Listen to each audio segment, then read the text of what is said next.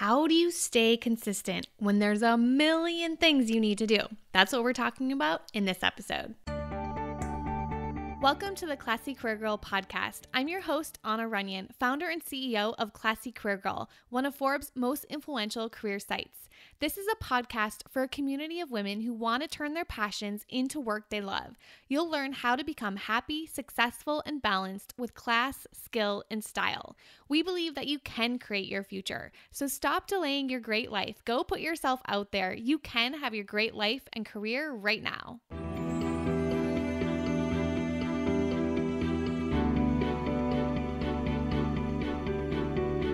We are back with a question of a topic that I'm kind of struggling with recently as well, about how to stay consistent. So in the last episode, I told you about how we just finished up a big launch of our plan course, and I put so much time and energy into this course because I still am so passionate about it. Right now, I'm going through the course with my students and we're having so much fun. And now it comes time to getting back to my normal, consistent routine after launch. And I have to say, I'm struggling with consistency as well. It's been a couple days since I have posted on my Instagram and my Facebook page. And this episode right now, I'm recording a little late. Like you'll probably get it tomorrow, where I like to be a few weeks in advance. So I'm struggling with this right now because after you finish something really, really big, for me, I always have to take a little break to get my head back on straight, to gear up my energy again, and to get back to a place where now I'm ready to be consistent again. So I thought this was a great topic because it's something that I'm struggling with, and hopefully just sharing my tips with you is going to also help me be more consistent as well, because I learn when I teach. That's why I do what I do. And so that's why I loved this topic. So what it comes down to is it really comes down to thinking about, where am I headed? These are the questions that I'm thinking about right now as I try and figure out, okay, what should I post on Instagram now that my plan course promotion is over? What's next? What's my vision? And where am I headed still for the rest of 2019? Because I'm recording this on November 25th. So I still have plenty of time in 2019. And so do you guys. And so start by thinking that. What is the goal for the end of 2019? We do not have to wait until January to reach our goals and to start a consistent routine that's going to help us get a jump start on our goals. And this truly is the best time of the year to start planning, which is why you're going to hear from me a lot right now, because I love this time of year. I love planning, as you guys already know. I love goal setting. There's just so much possibility when we look back and we see all the great stuff that happened this year, and then we look forward to what can come. And it all starts with getting into that consistent rhythm. So I wanted to share some of the things that I'm working on to get back into a consistent rhythm after working so hard on a promotion and getting back into the swing of things. The first thing that I am working on, that I always do no matter what, and this is something that is really saving me after putting so much time and energy into a launch and now having to get back into my regular routine, is my weekly review session. Every week, no matter what, this really helps me stay focused and identify what are the things that I really need to focus on in order to reach my goals. So every Friday, I have a habit. It's not even on my calendar because this has now become a habit. I've done this for 3 years. So, but if you're just starting this, you'll probably want to put your weekly review session on your calendar so you remember this. But every Friday, I have a habit, and I look at all the things that I was supposed to do for the week. And I look and see what did not get done. And so I make a list of everything that is then going to be moving to next week. And I make a list of what is really still urgent that needs to get done on Friday, Saturday, and Sunday. And then on Sunday night, before Monday even starts, I make my top 3 priorities for the next week. And this is something I learned from Michael Hyatt. And in his book, Free to Focus, he says that productivity isn't about getting more done. It's about getting the right things done. And for me in my business, this is the reason our business has grown so much over the past few years, is because I have focused strategically on what my priorities have been every single week. And this forces me each week to look at my monthly goals and see how I'm doing and to see what needs to change. So I'm always looking back at my monthly goals. I'm looking back at my annual goals every single day. I'm looking at my annual goals. And so this weekly review session helps me be consistent. When our cart closed for our plan course, it closed on a Thursday night. And so Friday, I was just completely exhausted. I think I slept in bed all morning because after taking my daughter to kindergarten, and I was just so pooped from being up late and from talking to people, and I was very, very tired. But I still on Friday did this weekly review session. And that's why it's my number one tip to stay consistent, because this saved me on that day when I was just exhausted and I had no idea what I was going to do next. And this just helped me okay, where am I going again? What do I need to get done this week? And it really helped me focus in on staying consistent for the following week. So the second thing that I do that is helping me stay consistent when it feels like there's a million things that I need to do is really thinking about, where am I going? And I always need to build something when it comes to launching a product or a service or something, anything that's happening promotional in my business.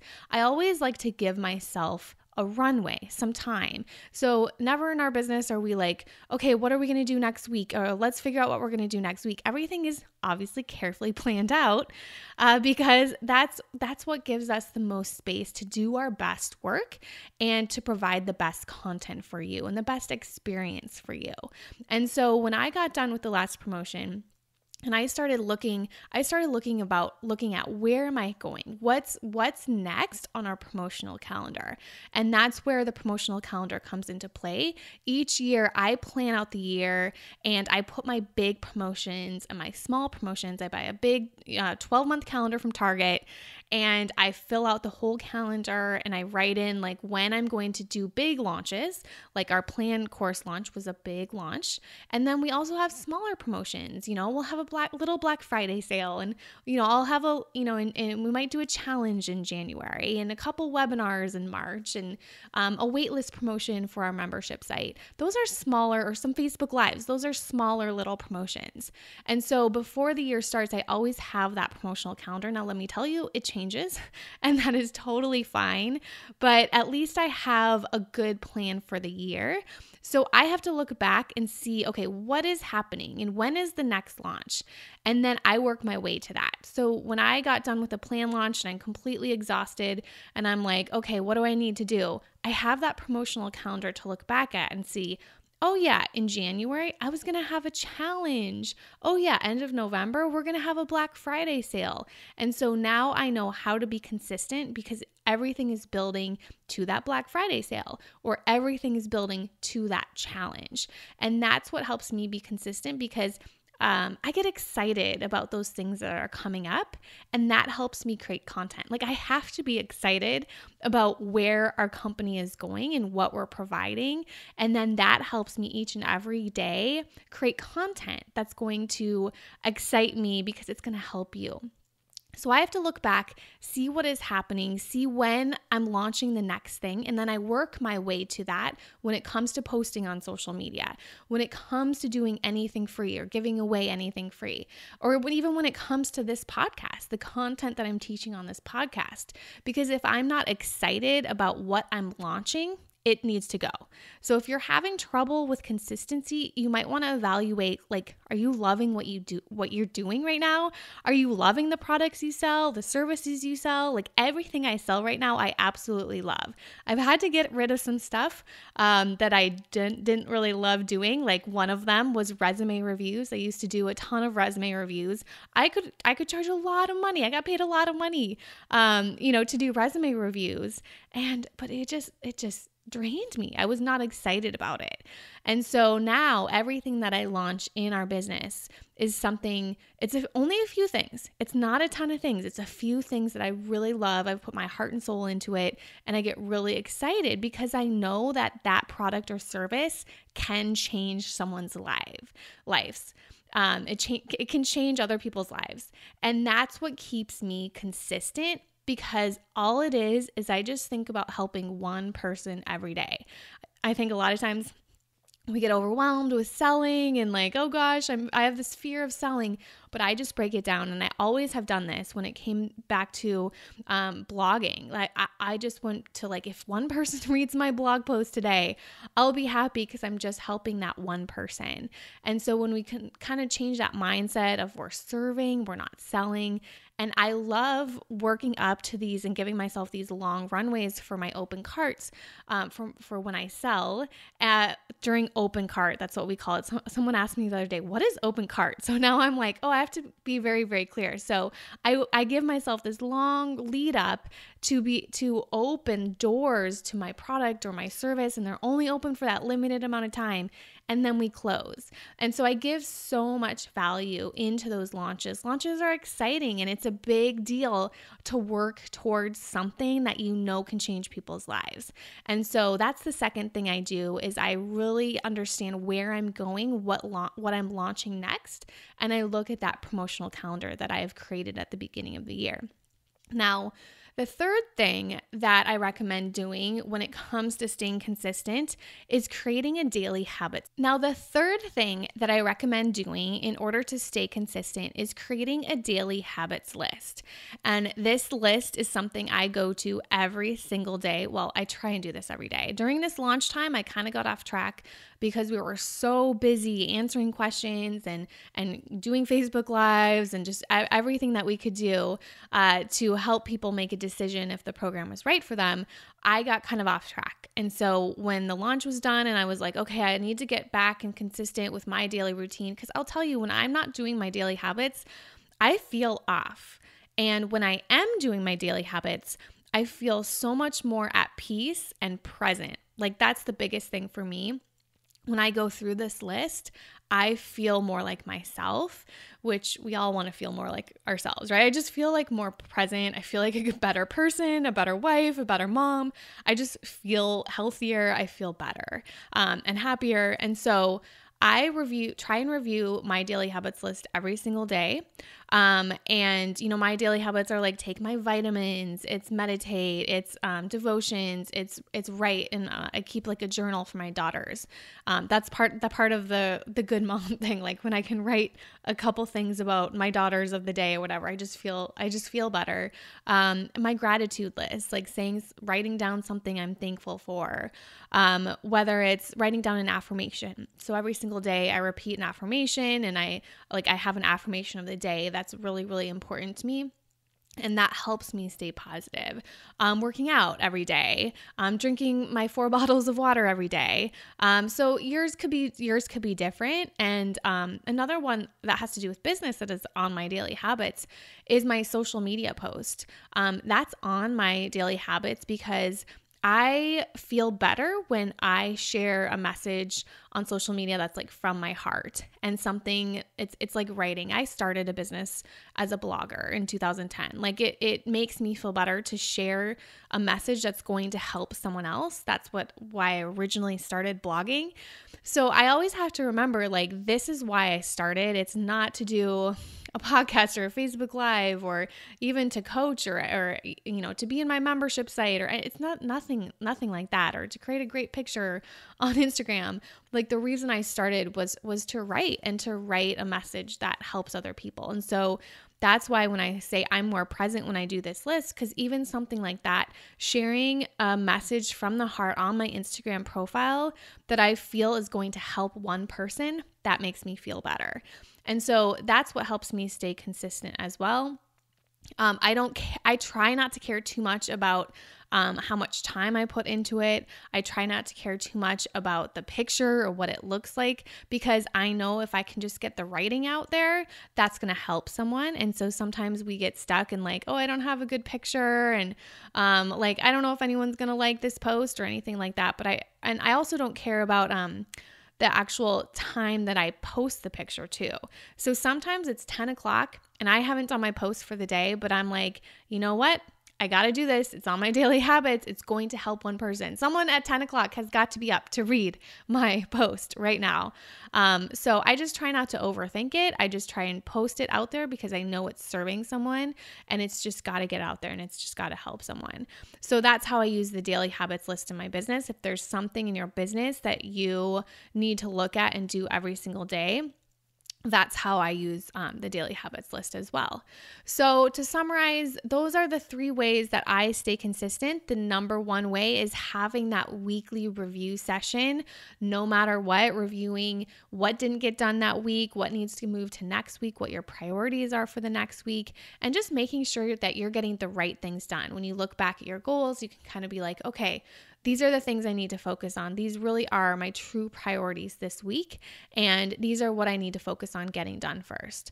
The second tip for staying consistent is knowing where you're going. And the head of the year, so this is a great time to go get a 12-month calendar and map out your promotions, your big promotions, your small promotions, and really identify where you're going so that when it comes to when you're in the middle of the year and you just, did a big promotion or you just did something and you're like, okay, now what do I do? You can look back at that calendar and be like, this is what I originally had planned.